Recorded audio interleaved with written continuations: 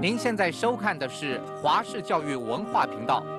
接下来要播出的是英文文法与修辞一。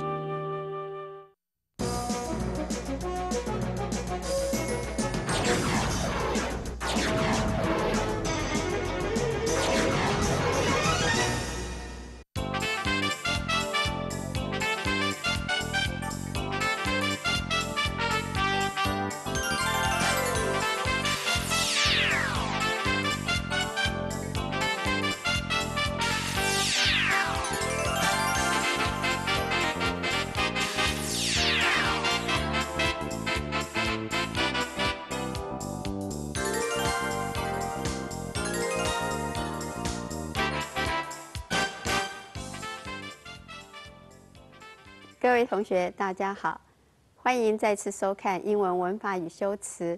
我们这一周要看的是 Lecture 10 Verbs, Present Perfect Tense and Past Perfect Tense。首先，我们要说明本讲次的目标。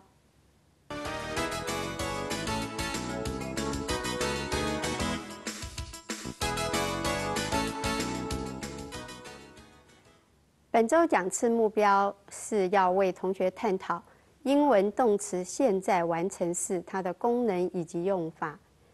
我们接着要理解英文动词过去完成式的功能以及用法。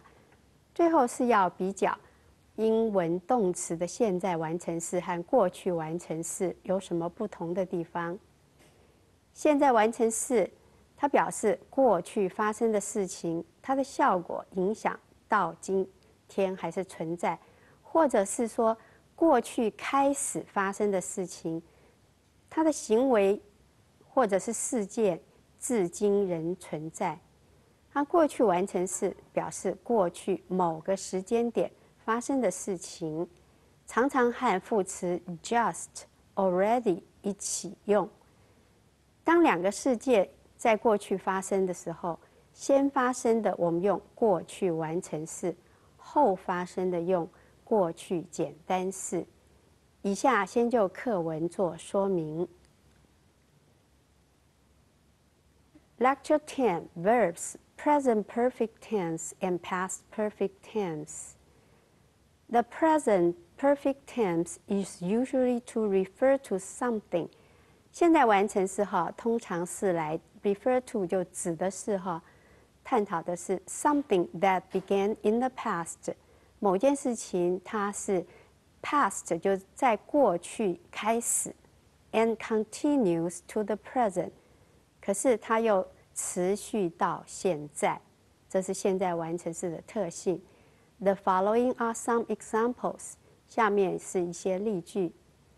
第一个 ，Have you ever been to the United States of America？你曾经去过美国吗 ？I have been to the United States many times。我去过美国很多次。那 Chinese student often write， 我们台湾中文为母语的同学经常写的是 I ever been to the USA once， 这是错误的或者是 I have ever been to the USA， 那这也是错误的写法Due to the interference from the Chinese language， 这些都是由于这个中文母语它的 interference 它的干扰，所以我们就用中文式的语法来写英文的句子。第三个例句 I have studied English for 10 years， 我英文学了10年。那这句话的意思是 I started to study English 10 years ago。Started 是开始，我10年前开始学英文 ，and I am still studying English now。那我现在呢仍然在学习，所以就是持续到现在这个动作，这就用完成式。Aunt Mary has begun in the kitchen since 7 o'clock。那玛丽阿姨她7点开始就一直在厨房里面。那这句话用这个完成式的意思是说 ，Aunt Mary entered the kitchen at 7 o'clock。玛丽阿姨她进到厨房里面是7点进去的 ，and she is still cooking in the kitchen。那她到我们说话这个点仍然是持续在厨房里面，这 cooking 就是在做烹饪哈。When two events occur in the past， 当有两个事情它发生在过去 ，the past perfect is used to show the event that occurred first。那这个过去完成式是用来显示说这个事件它是首先发生 ，and the simple past is for the event which occurs secondly。那简单式呢？过去简单式是用来表示这个 event 它是 occurs secondly， 它是第二顺位发生，所以先发生的用完成式，后发生的用简单式。For example， 我们举例说明 ，I had slept for 10 hours， 我已经睡了10小时。When my mother woke me up， 当我母亲把我叫醒的时候，已经睡了10个小时。所以它这个完成式的意思是说 ，I went to bed first， 我上床去睡觉是第一个动作，然后第二个动作是 My mother woke me up 10 hours later， 10个小时后我母亲把我叫醒，所以这个是用完成式，睡眠是持续着。那第一个动作是用完成式，第二个动作的话是用简单式。The past perfect tense is often used with the adverb。那过去完成式它通常会和 adverb 哪一些副词用的是 just 和 already 这两个刚刚怎么样？那下面我们来看一些例句。I had just finished my paper before 10 o'clock。那10点钟前我刚刚完成我的报告。好 ，I had already had dinner when my friend called me。我刚好吃完我的晚餐，当我的朋友叫我，就打电话给我的时候，所以两个动作，前面首先发生的是晚餐，然后第二个是我朋友打电话给我的动作是用简单式We use the present perfect progressive to talk about things that started in the past。那我们现在还要给同学介绍的是过去完成进行式它讲的是事情是 started in the past， 这事件是在过去开始 ，and continue up to the present， 让它持续到 present， 持续到现在。The situation usually is not finished。那讨论的这个事情通常是 not finished， 还没有完成。And it will probably continue into the future， 而且呢还会可能继续持续维持到 future 到未来，所以过去发生到目前还在进行，还会持续到未来，这就用用进行式好，我们来看例句。My daughter has been collecting Barbie doll for many years。我的女儿她collecting Barbie doll 收集芭比娃娃 for many years 很多年，所以这个现在完成进行式代表说，我女儿她过去的一个时间开始，那持续到现在还没有结束，她仍然在未来还会持续的收集芭比娃娃，所以用现在完成进行。My son has been collecting stamps since she was 10。我的儿子呢，他一直在收集邮票，从他10岁开始，所以这个代表说，他10岁的时候就收集，现在还是持续，未来仍然会收集，就用这个现在完成进行式。好，下个例句 ，I have been writing a storybook for children。那这个我最近一直在为小朋友写故事书。那这个是代表过去，它开始，目前还在进行，未来还会持续，所以还没有完成。好，下面 It's been raining since this morning。这个天 it 代表天天一直在下雨，从今天早上一直下到现在，还没有停，可能还会持续下去。接着，请听外籍老师再念一次课文，请注意老师的发音。The present perfect tense is usually used to refer to something that began in the past and continues to the present. The following are some examples. Have you ever been to the United States of America? I have been to the USA many times. Chinese students often write, I ever been to the USA once, or I have ever been to the USA, due to the interference from the Chinese language. I have studied English for 10 years. I started to study English 10 years ago, and I am still studying English now. Aunt Mary has been in the kitchen since 7 o'clock. Aunt Mary entered the kitchen at 7 o'clock, and she is still cooking in the kitchen. When two events occurred in the past perfect is used to show that the event that occurred first, and the simple past is for the event which occurred secondly. For example, I had slept for 10 hours when my mother woke me up. I went to bed first. My mother woke me up 10 hours later.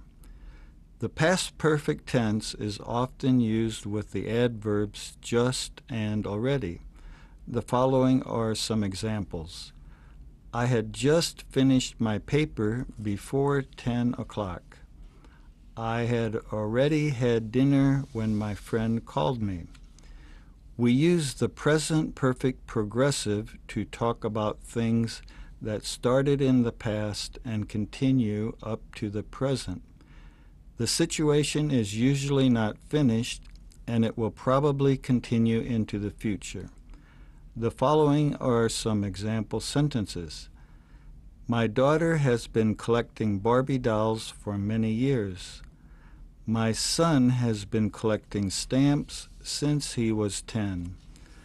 I have been writing a storybook for children. It's been raining since this morning.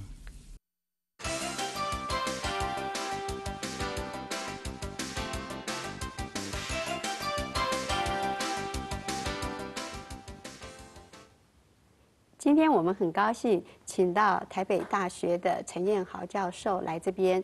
那陈老师他是美国 UT Austin 的口语传播博士，他是我的一个学长。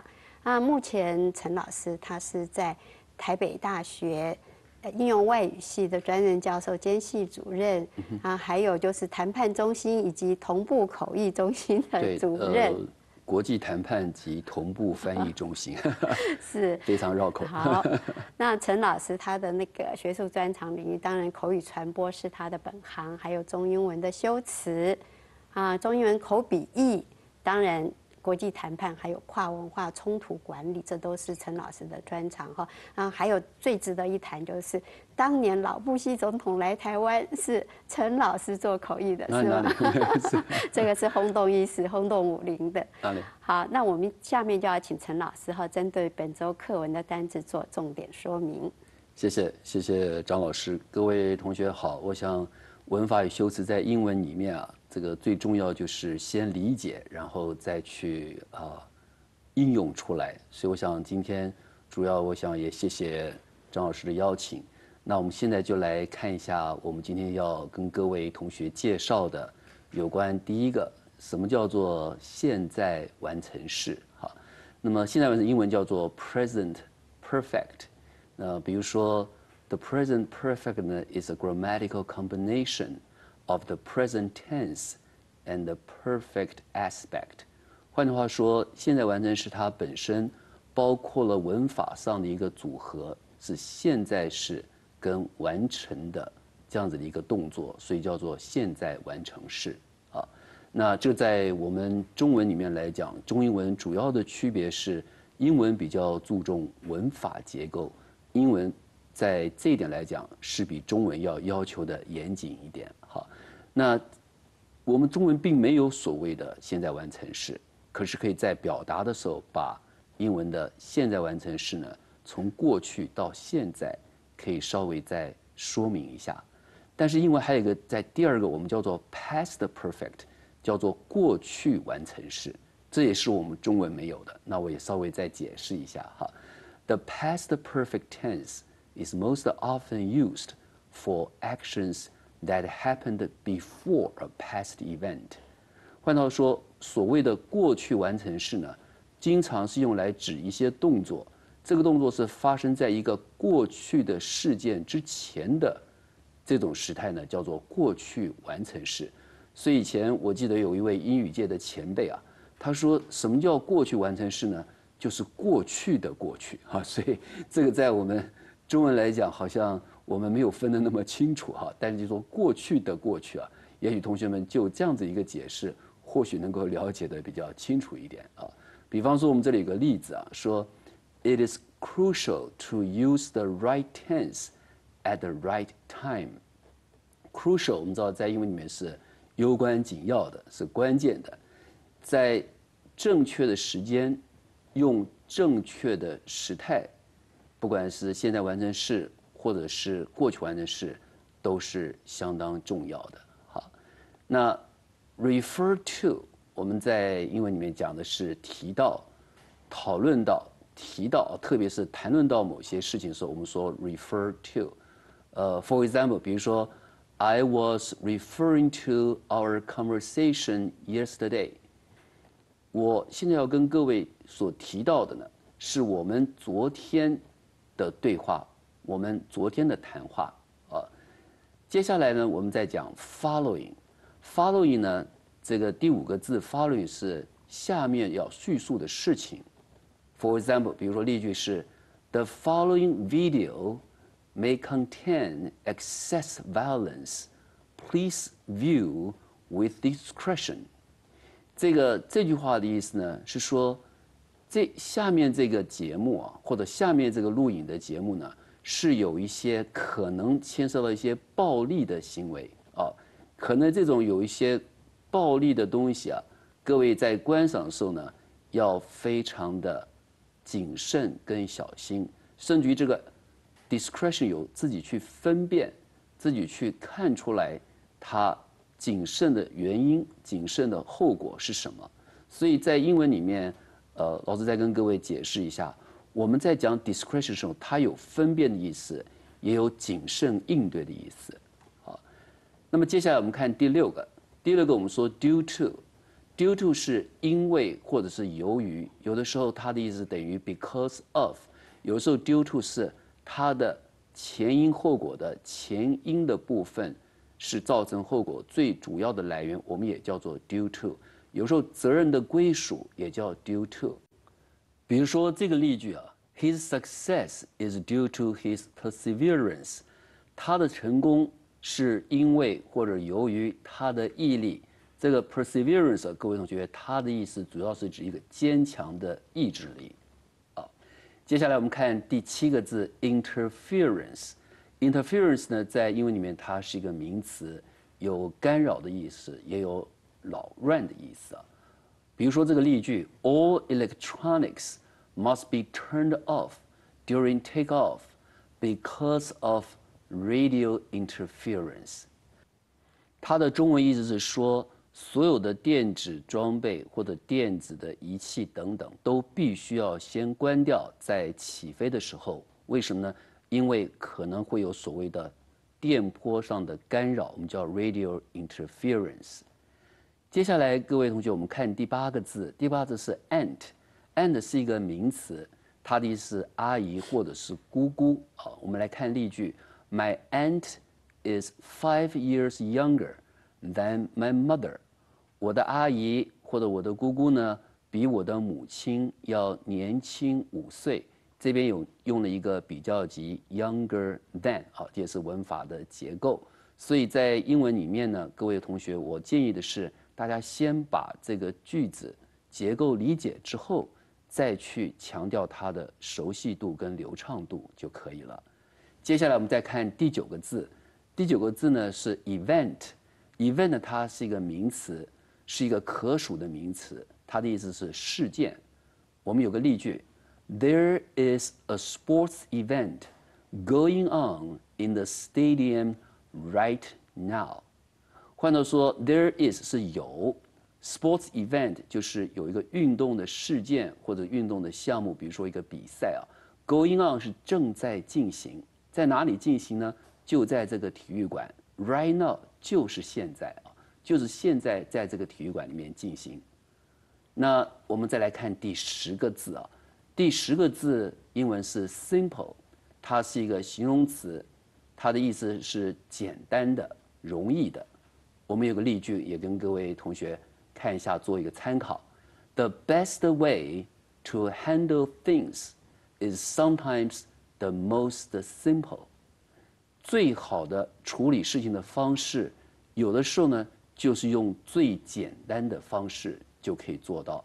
换句话说，英文里面常常有一些这种话是 the best way is 什么 the most something 啊，它就是直截了当的讲，不要把非常复杂的事情看得那么复杂。有的时候最容易处理的方式就是最简单的方式来处理复杂的事情。我想我们今天就先说到这里。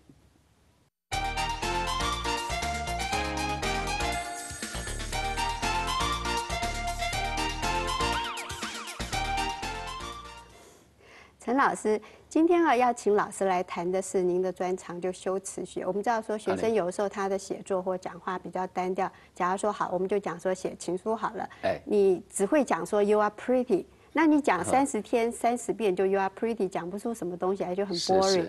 那可是，假如说你用一些比较有效方法，说 "You are as pretty as an angel"， 或是那就是用不同的方法，可能就比较容易打动人心哈，而且比较活泼生动。今天是不是请老师来帮我们谈一下这修辞方面的事情？是，还是谢谢张老师的邀请啊。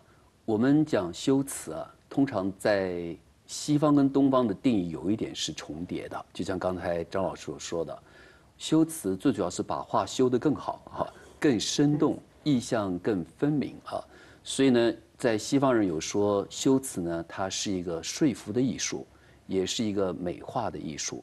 那在修辞要达到这些目的的话，可能最主要就是要让这些所谓的美化或者是说服的艺术，借着一些修辞的词格，我们叫 rhetorical figure 来表达出来。那刚才我们说像天使一般的美丽或漂亮哈，那这个天使呢，就是用来做比喻的用法的比喻词。所以以这个来讲，我们今天跟各位同学要介绍的就是修辞的词格，第一个最常用的词格，我们叫做 simile 啊。那么 simile S-I-M-I-L-E 啊，它的意思在中文翻译成明喻啊，或者是直喻啊，就是明喻或直喻呢，它通常一个特色在英文里面来讲，它会有 like 或者有 as 这些字啊来带出来。那我想今天给各位同学一些例句哈，像第一句我们说 My love is like a red red rose， 这是英国的诗人 Robert Burns 的他的诗行里面的一句话。我的爱或者我的爱人，这边要跟各位同学说明一下哈，女方就是女性这边 my love 的话是指女人 ，my love 是指女人哈 ，my lover 的话是指男人哦 ，my lover 我的爱人，如果是男的话是说 my lover， 女的话是 my love， 所以这边这句话应该是一位男的啊对一位女士说的哈 ，my love is like a red red rose， 我的爱人就像是一朵红又红的玫瑰，这时候力量就比较大了。刚才这个张老师说比较生动一点，意象比较鲜明一点哈。我们再多看几个例句啊。第二个例句是 I walk as a snail does， 有时候会用 as， 它就是说我走路呢就像个蝸牛走的一样。那大家就知道了哦，原来 snail 走得很慢，那一定我呢这个第一人称也是走路走得很慢，有点像是蝸牛一样。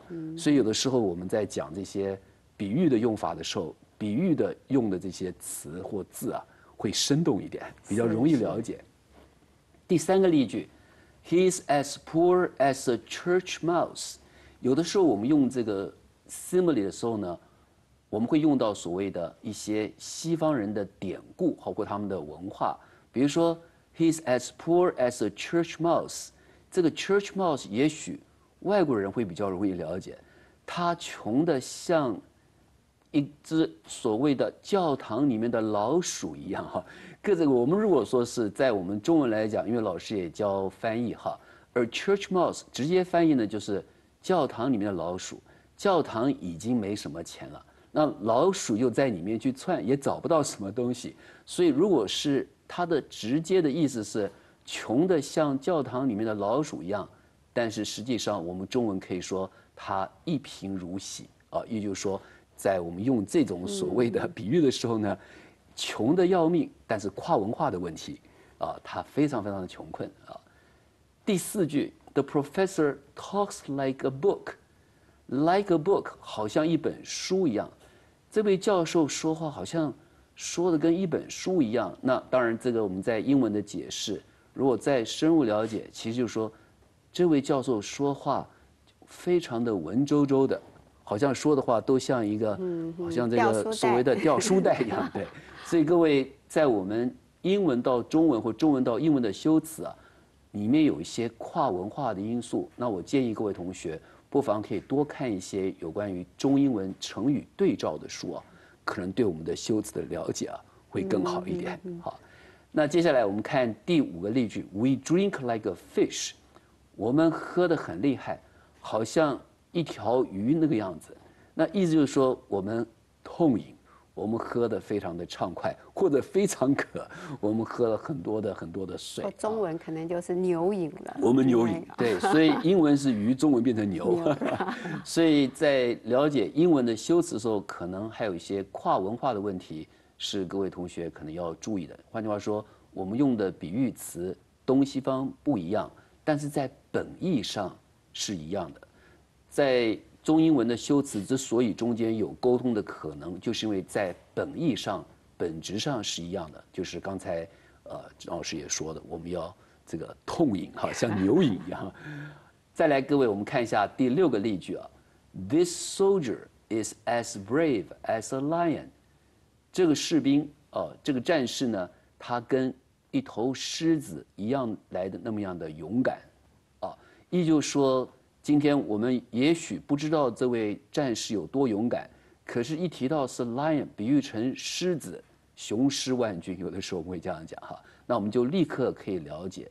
所以在修辞里面，我们会用动物、植物、矿物或者任何其他的事物来比喻什么呢？比喻人也好，或者比喻其他的事物也好，都是让意象能够更加的声明。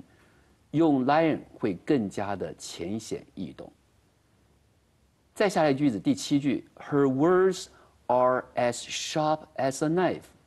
她所说的每一句话、每一个用字，都像一把刀一样来得非常的锐利。什么意思呢？就是伤人伤得很厉害哈。这个说话说的跟刀子一样，中文就差不多。这跟中文差不多了，这个杀得很厉害，杀伤性很强。是。